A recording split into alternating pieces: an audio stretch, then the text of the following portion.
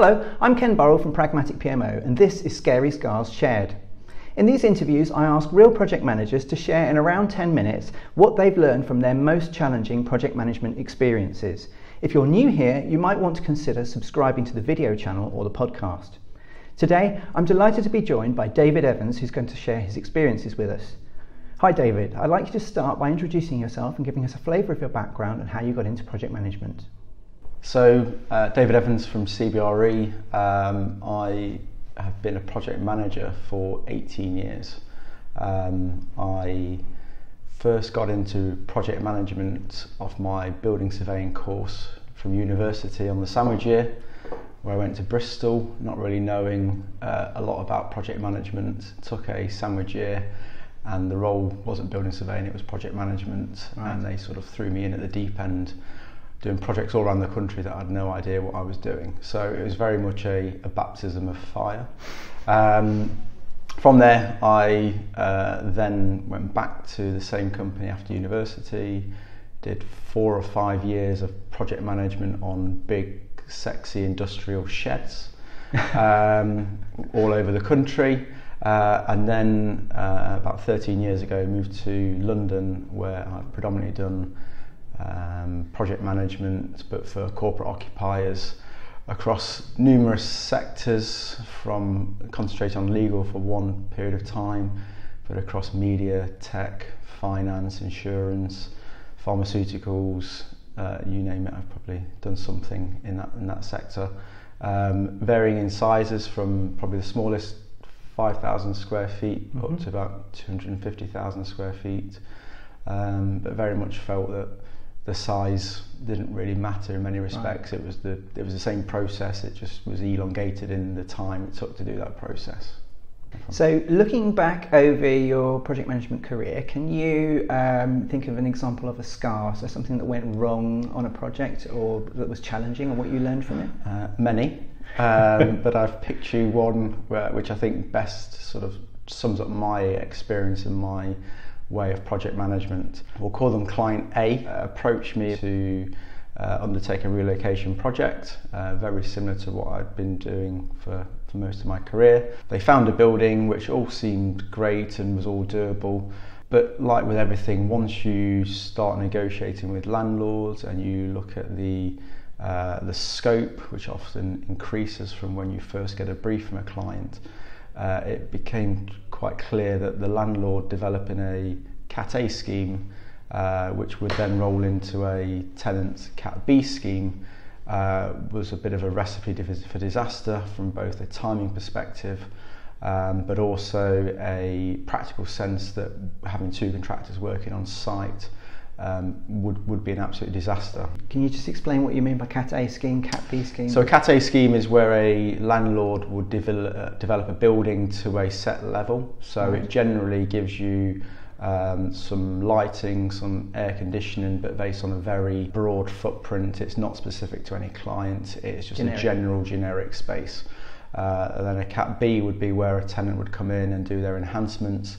So we then build meeting rooms, all the open plan desking, comms rooms, kitchens, reception areas, all the spaces that make it habitable basically. So a custom layout on top of that? Correct. Basic scheme, okay. Correct.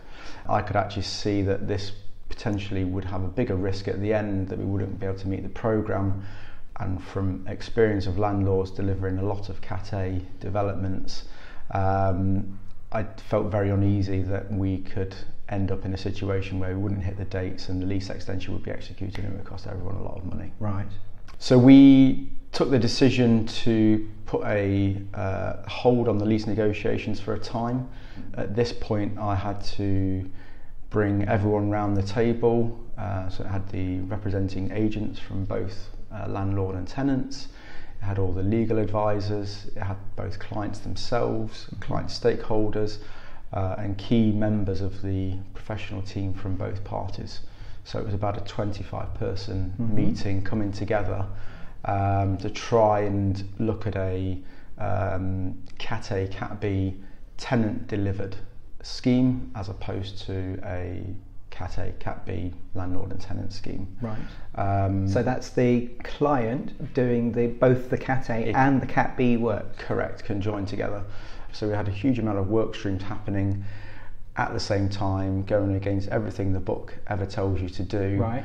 But it was in the interest of everybody to get us to a point where we could actually start to look at developing and delivering this project to the end date that the client had. So it was a very difficult situation. The result of which we delivered the project on time, so we didn't incur all the loss or increased expense that the client would have incurred if they didn't hit their date. We did go slightly over budget, but given when we started the project, we didn't really have any idea of what the budget may be, and we had a big lump of money from the Cat A, so that was, I think, where we ended up going slightly over was probably quite a good situation. It could have probably gone a long worse if we hadn't for them. The client got an amazing space, incredibly happy. They all moved in on time. They relocated. I think lost 3 people in the relocation, which, when you're talking of over 1,000 people, I think that's to be admired in terms of losing just 3 people just from a geographical perspective. So, on the basis of that experience, what did you learn, and what would you recommend to other people that they should do? I think, as I said, I think the biggest thing was trying to understand where a client is coming from. I think that's one of the key things, is actually, you know, we're quite good at setting a process off from the beginning and telling a client this is how you should do it based on what we think. Actually, every client is different. They have different goals, different objectives, different drivers for a project. I think you really need to get under the skin of the client first to understand what they are, and then set your stall out and put your program against that, because you know, quite often we are very brash and we think that we know everything and clients should do exactly what the PM says, and if they don't, they're idiots because they've never done it before. And in many ways we are right, but I think really understanding what the biggest drivers for clients are, and actually understanding and realising what that means to them and doing your plan around them is probably the best way. I think, and that's where it goes back to that flexibility. You need to put something in place which allows you to be flexible and sort of roll with the course of the project. I think having a fixed plan from day one, I would say 99% of the time, by the time you get to the end of the project, that program's never followed it through. So I think being flexible and adapt programs and way things roll through a project was probably, out of everything I've done, was the biggest thing I took away. David, thanks for your time, your openness and your insights.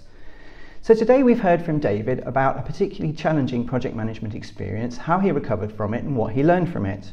My challenge to you is, what can you learn from this? What will you do differently in your projects as a result?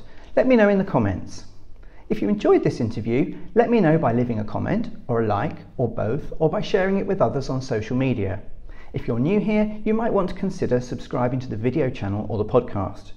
If enough people think these interviews are worthwhile, I'll make more of them. If you want to share your scars in one, let me know. For other videos on project management topics, take a look at my video channel. For articles on project management and PMO topics, visit my website pragmaticpmo.com or follow me on Twitter @pragmaticpmo.